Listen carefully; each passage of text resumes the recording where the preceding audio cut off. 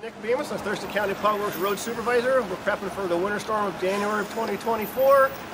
Just a few safety reminders for everybody out there. Thurston County will have our full staff on 24-hour operations.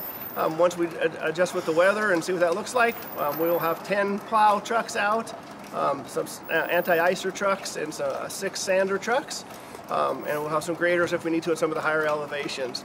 Please remember when you're out and see our staff to give them plenty of space. Our trucks are large and take a lot of space, and give them space when they're standing so we don't get sand on your vehicles, and give them space to turn around if we come to an intersection, those type of things.